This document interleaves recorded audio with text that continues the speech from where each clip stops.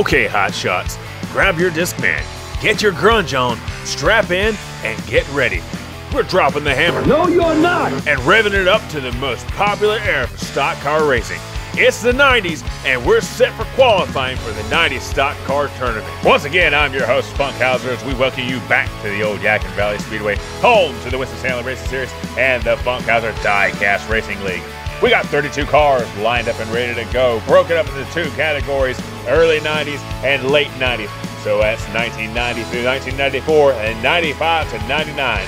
Only 16, though, will make it into the tournament. So let's get ready for the introductions of the first qualifying groups of the 90s Stock Car Tournament. Up first, we have Joe Martin in the number 17 1991 Chevy Lumina by Racing Champion. After him, we have Mike Reed in the number 18 1990 Chevy Lumina by Matchbox. After him, we have Chris Topher in the number 1 1994 Chevy Lumina. And then following at the end, we have Tom Ato in the number 42 1992 Pontiac Grand Prix. We got 3 Chevy Luminas and a Pontiac Grand Prix, starting us off for race 1 of the qualifying rounds. As we get ready for race 1, Joe Martin's going to be leading us off of the inside front lane. Right next to him will be Mike Reed on that outside lane, with Chris Topher and Tom Ato bringing up the rear as we get ready for race 1 is underway.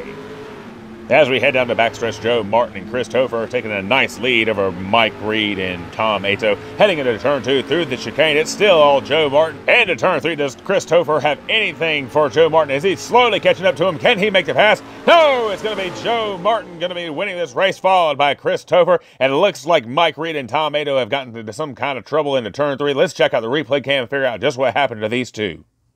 As we check out the replay cam, Joe Martin and Chris Topher fighting for their positions. They come in nice and smooth exits, but Tom Ato comes in and he just rolls over. And it looks like Mike Reed was paying attention too much to his rearview mirror. He oversteers and just spins around with no problems whatsoever. He should have been able to make it to the finish line.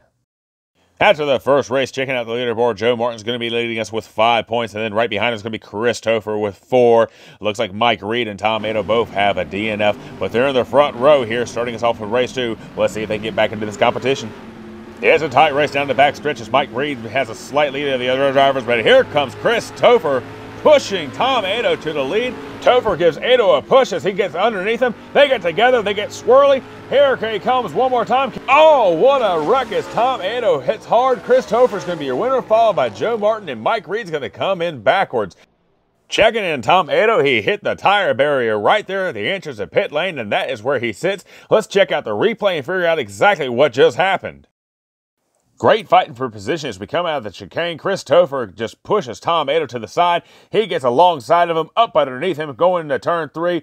They get loose right there coming out of the turn, almost coming into a wreck and to a stop, but they're able to break free, and Tom Ato starts to catch back up to him, making a pass up underneath him, but Chris Topher says nope, shuts the door, gets him loose, and he slams right into the tire barrier. As we watch that beautiful overtake from turn 3, let's figure out what happened to the other two drivers as Mike Reed enters the turn, seems to have no problems, but he gets loose once again coming out of the turn. Joe Martin sees it, he slams on the brakes, but Joe Martin is able to get past him. He takes that third place position, and Mike Reed is going to have to finish the race backwards.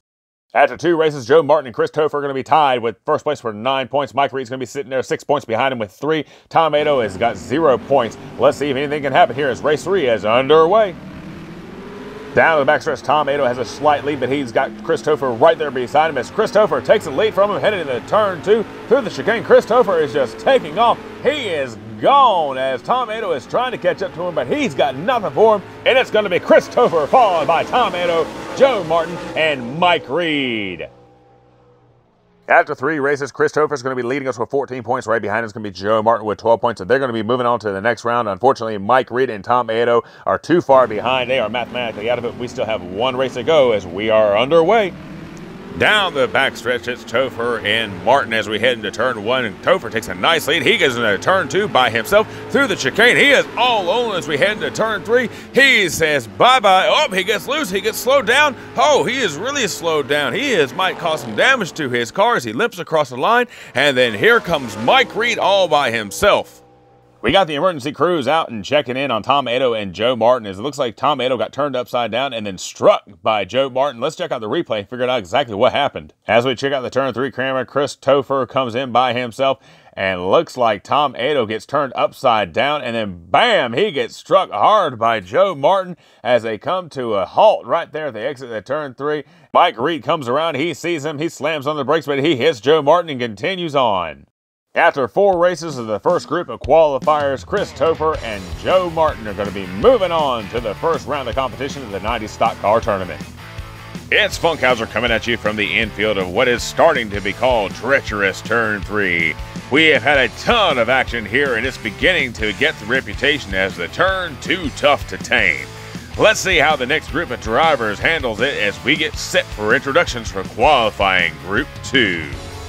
Starting us off with Heat Group 2, we have Roger Clayton in the number 8, 1997 Ford Thunderbird by Hot Wheels. Following up behind him, we have Harley Johnson in the number 26, 1998 Ford Taurus, also by Hot Wheels. Coming up, we have Todd Allen in the number 97, 1997 Ford Thunderbird, also by Hot Wheels. And then finally, we get Kurt Smith in the number 16, 1997 Ford Thunderbird. 3 Thunderbirds and a Ford Taurus starting us off with qualifying Group 2. Starting us off in race 1, Roger Clayton's going to take that front inside lane. Right next to him is going to be Harley Johnson. And on the back row, we're going to have Todd Allen on the inside and then Kurt Smith right beside him as race 1 is now underway.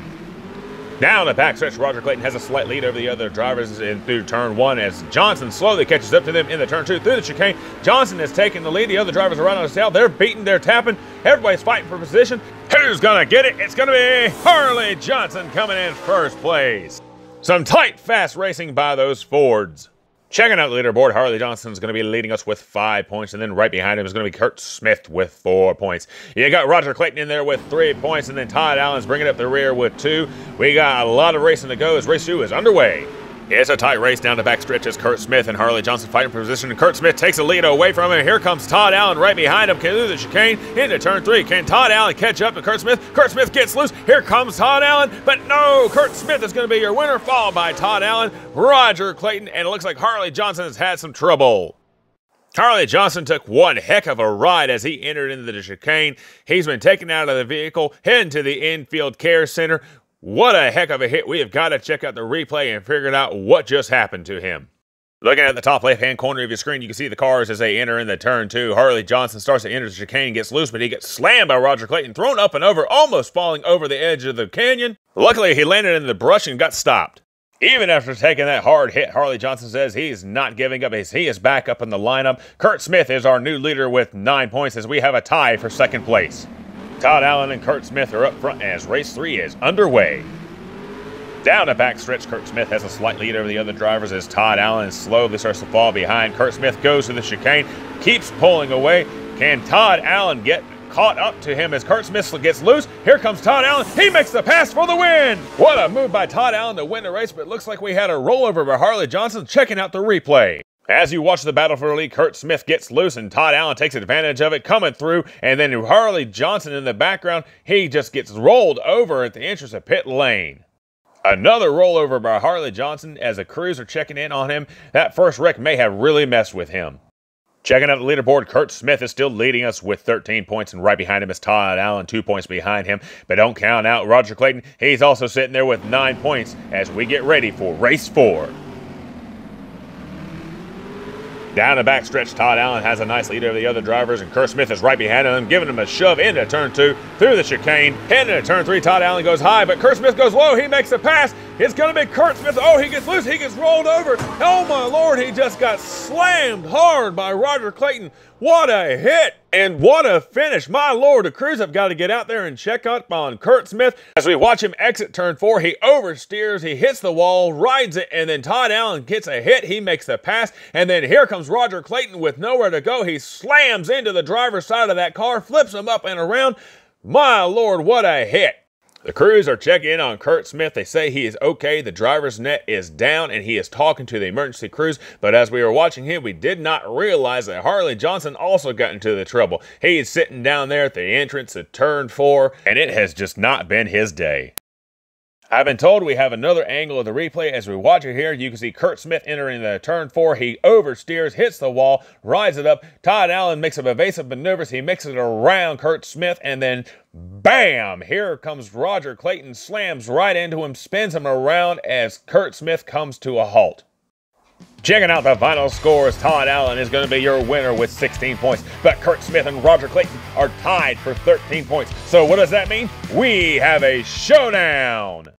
I tell you, I am surprised at Kurt Smith, as he is going to be continuing on to this race. He is going to be right there next to Roger Clayton. Roger Clayton, due to having a better average finish, he is going to be starting off in that front inside lane as this showdown is underway.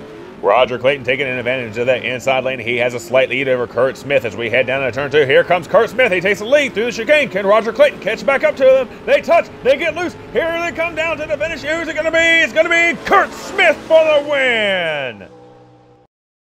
What great action we've had here today, and this is just the qualifying rounds for the 90s Stock Car Tournament. Stick around, and if you like what you see, remember, please like and subscribe, hit that notification bell as we bring you more action here at the Old Yadkin Valley Speedway, home to the Winston-Salem Racing Series and the Funkhauser Die-Cast Racing League. Stay tuned for more of the qualifying rounds.